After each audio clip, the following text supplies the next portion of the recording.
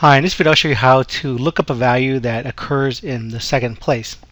So if you're familiar with VLOOKUP, it's going to look up for the first value in a list.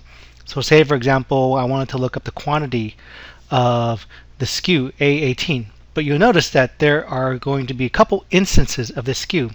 One here, and one here. With a normal lookup, let's say for example I use a VLOOKUP here. I'm just going to go down here and go VLOOKUP, and I want to look up A18 in this table, and I want to get the quantity. The quantity is in the second column of this table, and I want to have an exact match, right? Close parentheses, it's going to give me back the value of 166. Whoops, I forgot to account for the fact that these particular SKU numbers, A18, it could think that it's a cell A18, so I'm going to put this in parentheses. Put this in parentheses, press enter, and it's going to bring me back 166. So instead of looking up a value in cell A18, which is down here, which is blank, it's going to look up A18, which is going to bring me back 166. So if you notice, it's going to bring me back the first record of A18. So what if I wanted the second record? Maybe I wanted this number, or maybe I wanted the third record. How can I do that? Well, I already have it set up here where if I put A18, it's going to look up the first record, which is 166, the second record, which is 368, and then the third record here, which is 252. Now I can put other values in here to check out if it would follow. So let me try B18, and you notice that B18 there's only one instance here. There's another instance there's another SKU that has multiple instances. That's B10, and it's going to bring back the values, the first and second value, right? The second value is down here. Now you notice that it's not case sensitive. I put down a lowercase b, so VLOOKUP is not case sensitive in this case. So how do we do something like this? And that's going to involve having a helper table. You can see that there's a missing column number here, or column letter here. So let me bring out the helper table. Let me select these two columns, right click, and click unhide. So I basically have a helper table here, and what it's going to do is it's going to concatenate or combine the numbers, the SKU number and the instance of this particular record, how many times this SKU showed up. So that's going to be done with this COUNTIF. Let me delete this and show you how that works. So if after I delete that, I'm going to put in a count function, COUNTIF, and I'm going to count this range. I'm going to start this range, colon, and end with that range. But I'm going to put a $sign in front of the first instance here, this first part of C2. I'm going to put $signs in front of the letter and number, and we do that with the F4 key. And what it's going to do is when I copy it down, it's going to keep that static C2, but this C2 here is going to increase to C3, C4, C5. So this is going to count that range. So right now it's only in C2 to C2, which is this particular cell. And it's going to count the criteria C2. So it's going to count how many instances of A18 show up in that range, C2 to C2. Of course, it's only one. If I press enter, you'll see that it's only one. I'm going to drag the fill handle down here to the very bottom, and you'll notice now there's something that changes.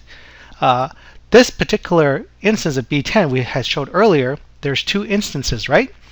It's going to count the first instance, but once it gets down to here, it counts it. It's going to count the second instance. Because what's happened here, now if I go ahead and click and look at the formula here, remember I told you the $signs kept that particular cell reference, but as I copied it down, it moved the cell references down to C9. So it's going to say, oh, look at this range. Let me select this, and you can see it says, look at this range from C2 to C9, and and count the criteria. How many times does B10 show up in this particular range of C2 to C9? Of course, it shows up twice. Let me press escape to get out of the mode. Of course, it shows up twice, and that's why you have the number 2 there. Now, I'm going to do something else where I need to add the SKU number onto this to make it a unique item. So I'm going to reference this cell, and I'm going to reference some kind of join symbol. So I had used a colon, so I'm going to use a colon here. And then the ampersand. What the ampersand does is it just combines it or concatenates these values. So if I press enter, now you notice that I have A18 colon 1. Let me double click the fill handle here to copy it down, and you see now that's done. And you see that it's taken care of here. So let me delete this and show you how it's done here. So with here, we're going to do a VLOOKUP. I'm going to type VLOOKUP, and I'm going to look up this value, combine it with this value. So this is the first place, second place, third place. So I'm going to reference this cell, and that cell has always got to stay constant. So I have to press the F4 key to make sure the dollar signs are in front of that. I'm going to join that particular reference with a colon, the same thing I did here, so it matches it, and close quotes, and the ampersand to join it now. So I'm going to join it with this.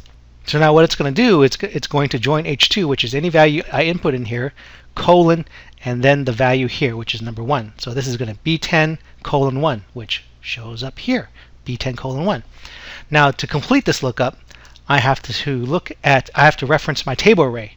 So it's going to be from B1 to B12. I'm going to press the F4 key to make sure those are absolute cell reference ranges, because when I copy it down, I want that to stay the same and not increment. Comma, the column index number. So this is the lookup column. This is going to be the second column, third column. So lookup column is the first, second, third. So I want the quantity. So that's going to be 3, and then comma, and false. It's got to be an exact match. Close quotes, close parentheses, press enter, and now it shows 253, which is this particular record right here, right? So if I take the fill handle here and double click it to copy the formula down, you'll now notice that it has picked up the second instance of B10, which is right here, gives me 488. And you can see now that if I look at the formula here, what it's done is taken B10, combined the colon, combined the 2, and it's going to look up B10 colon 2, which is here, and give me back 488. So that's how you do a lookup to the second value or to the nth value. Maybe we have increasing places of values that we want to look up, maybe the 4th, 5th, or 6th, or 7th value. We can look up those particular values and bring back a corresponding column of that.